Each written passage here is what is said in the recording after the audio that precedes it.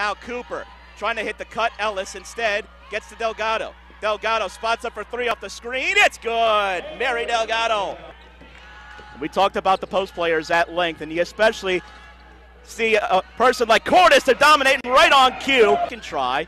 Couldn't get it to go, though. Now Cordes above the free throw line. Jumper is good. Splash from Santa Cordes. Delgado fakes the pass one way, gets it to Thomas, turn toward the hoop with position, layup good. Flip it back out, Randall, reverse it. Deck for three on the way, and that's good. Now Deck with a three on the other side, that's good. They peel off of her, and now Randall, she'll try a three. She can make those, and she does. Erin Randall from downtown. Thomas, lead pass for Cordes. Cordes underneath the hoop, kick back out. Ellis for three, that's good.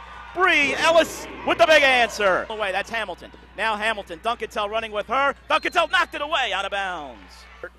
Can quickly change the momentum here of this game. Duncantel, hesitation, dribble, drive, put it up, count it, and the foul. Deck has returned to the bench as the free throw is good from Duncantel. Delgado. Delgado, you got to go quick. Mary, pull up three. That's good.